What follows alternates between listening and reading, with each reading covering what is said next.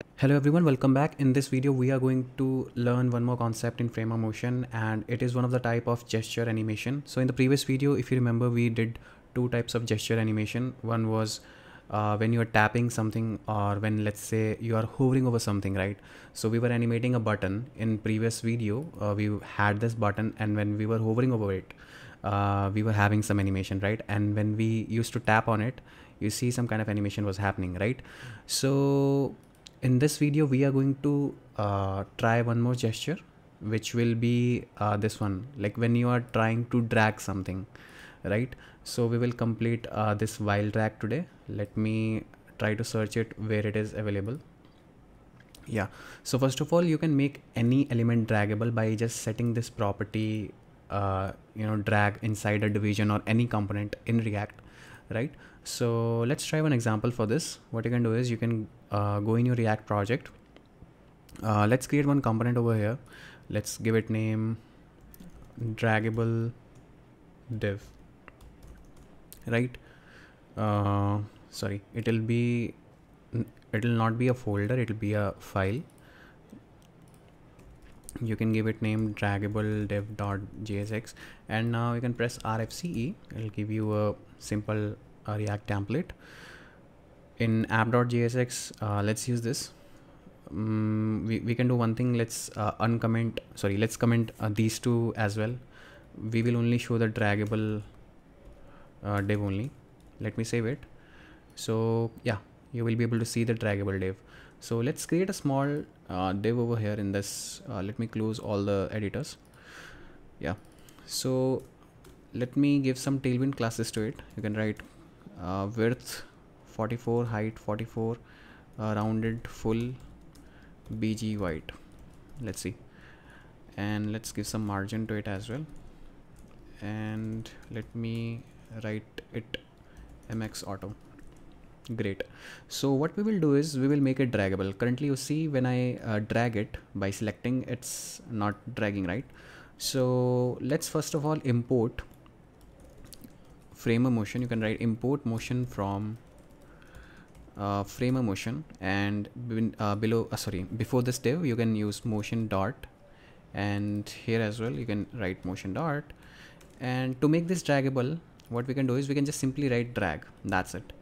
Now you see we can drag this by selecting this component and dragging it.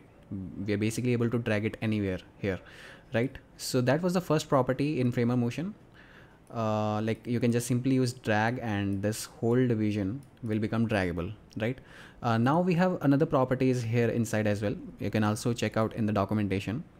Like here you can see inside drag, like we can provide in which direction we basically want to drag it. Like either you can mention it as X, or either you can mention it as Y.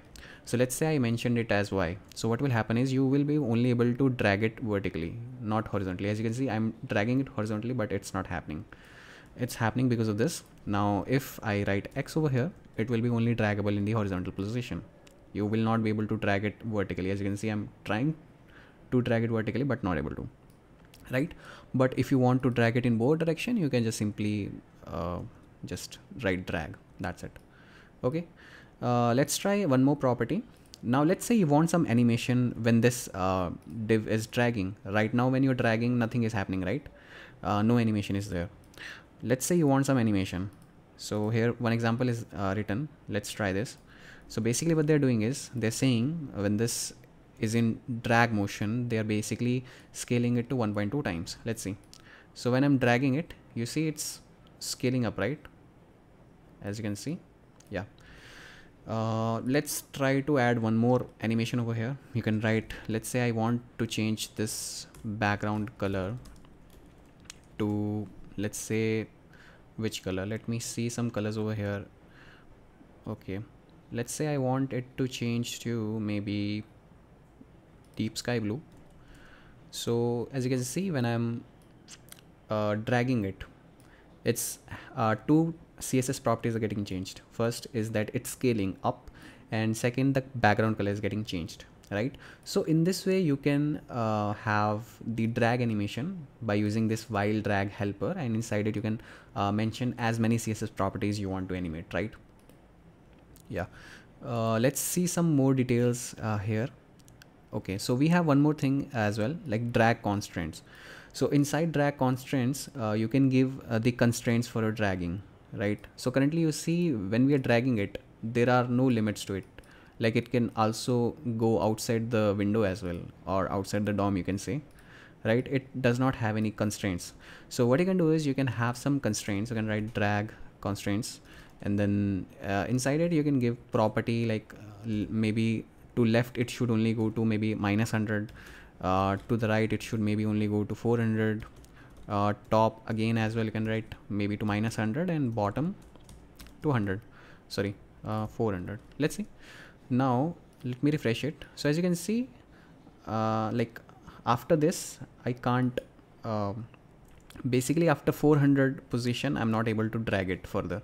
Similarly in the left hand side it's -100, and in the right side you see I'm not able to make it go outside 400 position, right? So in this way you can use drag constraints to make it limited to a particular distance, right? So this was about the drag constraints. Let's see what is the another property. You can also use drag snap to origin. So basically what will happen using this is, let's try it. I mean it's pretty straightforward, as you can read it from the name. What will happen is like it will basically snap to origin when you release the component, right? I think so. Let's see. So you can write drag snap to origin equal to, I think, true. Will it should work, I guess. Or maybe I think we have to write like this. Let's see. So when I'm dragging it, let's see. So when I'm dragging it, you see it's going back to its position wherever its origin was. Like let's say I release this div over here, right? You can see it's going back to wherever it was, right? Yeah, but it's in some position it's not happening. Maybe it's a framer glitch, I don't know. We'll have to report it in their repository, but yeah, in most of the cases, as you can see, when I'm releasing it, it's going back, right? So that's what drag snap to origin does. Now we have drag elastic as well, the degree of movement allowed outside constraints. Okay, great. So let's see, let's try to use it. So it will only work when you have the drag constraints. So basically they are saying outside constraints how much degree of movement you want. Like currently if we see, it's not going further -100, I believe, right? -100 is up to here, but it's not going further. But with using drag elastic, I believe it will be allowed to a certain degree to go outside the boundary. That's what it's saying. So let's use it. So if I try to, let me refresh it. So if I try to, yeah, you can see the difference, I believe. I mean, as soon as it's reaching the boundary, there is this movement which is getting reduced. Okay, I mean, you'll have to try it. I would suggest you to try this example, then you'll know in more detail, because currently in the video you might not be able to see the difference that I'm talking about, right? So yeah, other properties are also there which you can try out, like the drag momentum. It's saying that it will apply momentum from the pan gesture to the component when dragging finishes, right? And then we have drag transition. Let's try this one. So what it's doing is, like when releasing a draggable frame, an animation with type inertia starts. Okay, so I believe basically what happens is, like when we release it, then what kind of animation we want, that this property will define, I guess. Let me just copy it and see what happens. We can write here as well. So as you can see, what I'm writing is like bounce stiffness should be 600 and bounce damping should be 10. So basically some kind of bouncy effect will happen when I release the div. Yeah, as you can see, when I release it, the bouncy kind of animation is happening, right? Yeah, so it's looking pretty cool, I believe. Yeah, I mean, it depends upon the kind of speed with which you're dragging. Like if you drag it very slow, then obviously animation will happen very slow.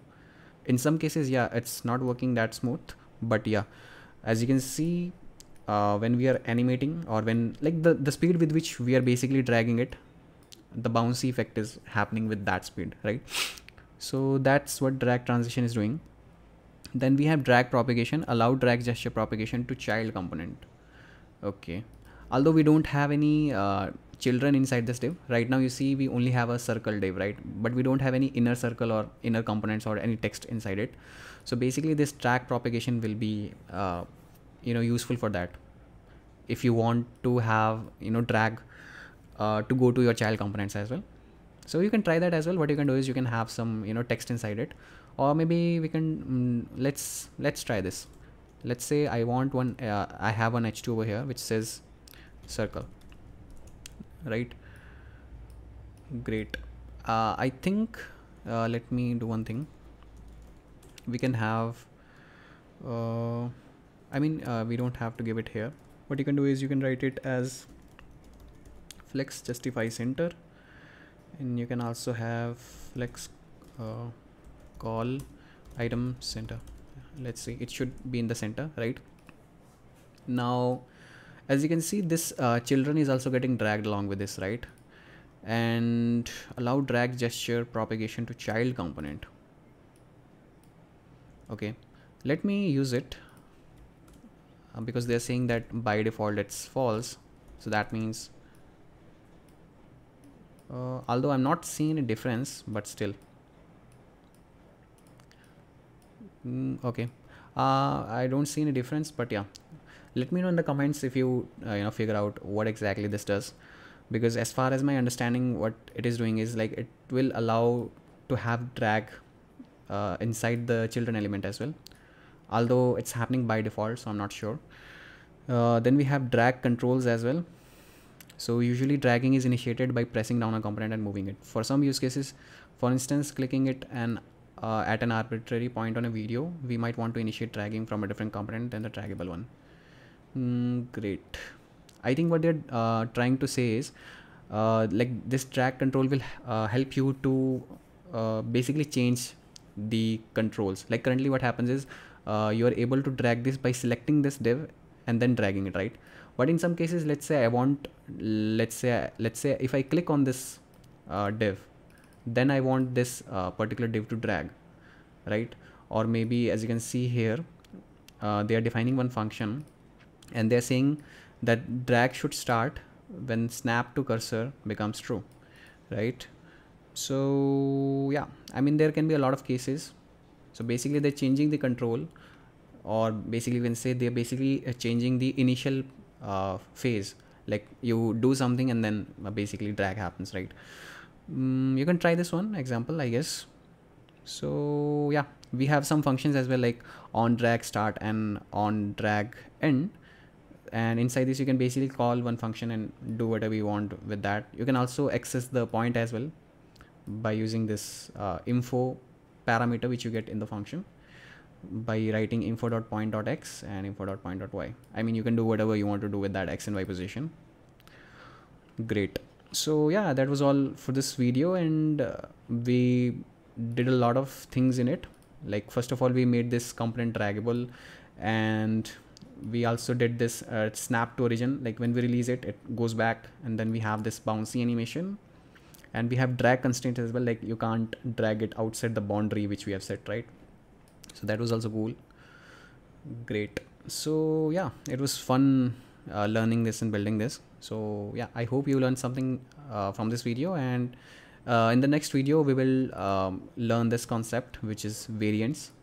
So basically it allows you to create some kind of block like this where you can mention different types of variants.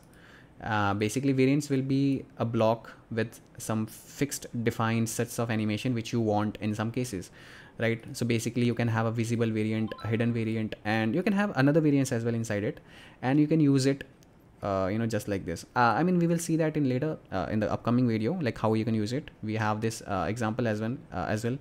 You can see when we click on this, it is having a beautiful animation and opening good, like beautiful navigation or menu, you can say. So we'll try this example in the next video, and we'll or probably make something else as well.